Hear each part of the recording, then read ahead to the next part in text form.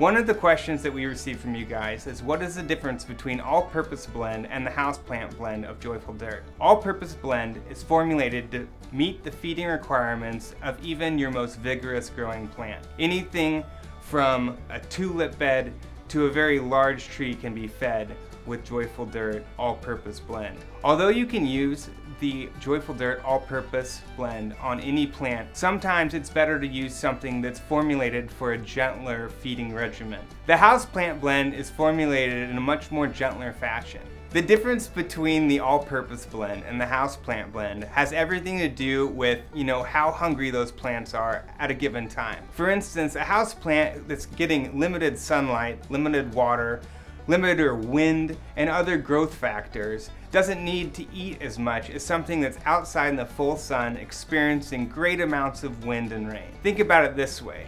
If you were slightly hungry and wanted to go out for lunch with friends, you wouldn't go to an all-you-can-eat buffet. You'd probably go somewhere small and get a sandwich. It's the same way. You know how houseplants are. Dainty. The main difference between the all-purpose blend and the houseplant blend is NPK. The all-purpose blend is at 915, where the houseplant blend is at 312. Sometimes you want enough NPK to grow a plant very large. That would be a plant that's in direct sunlight, has great water, probably outside. Whereas a houseplant has limited exposure to those things, so it's not going to need as much food. So yes, you can use it indoors, but you might be wasting your time.